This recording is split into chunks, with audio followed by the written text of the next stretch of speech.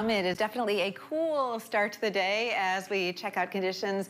Quiet, cool, not much in the way of wind out there this morning. Temperatures generally holding in the 40s to around 50 degrees. A morning very similar to the one we woke up to yesterday morning.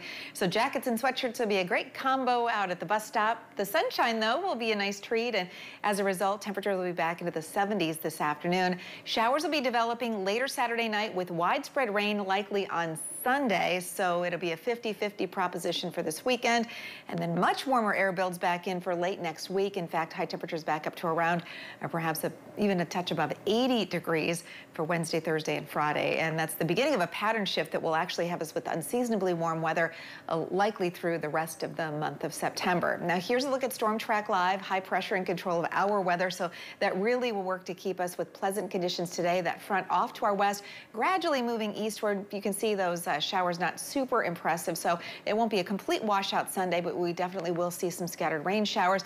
Notice what's happening in the northeast, though, this weekend. They are going to be bracing for the Hurricane Lee, likely rolling ashore somewhere from Boston up toward Maine and Nova Scotia. Here's a look at the projected path. A significant rainmaker and wind maker. You can see most of this, the center of the circulations does stay offshore, so that is definitely good news. We'd have tropical storm watches, tropical storm warnings and hurricane watches from Providence, Rhode Island, all the way up to Halifax. So again, folks with interests in the northeastern United States will have some significant disruptions over the next couple of days. So the 8-day forecast will actually feature a return to the pleasant weather conditions here as we head through today. Few rain showers later Saturday into Sunday. Sunday will feature those scattered rain showers, so the wetter part of the weekend.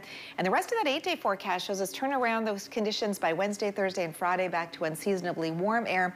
Now, when I give you a quick shot at that 8 to 14-day outlook, look at this. This takes us through September 28th with a lot of really warm air surging in. So I'm thinking we probably don't want to put our shorts away too soon this year. We're going to need them. I'm thinking more beach days in the future, Tara.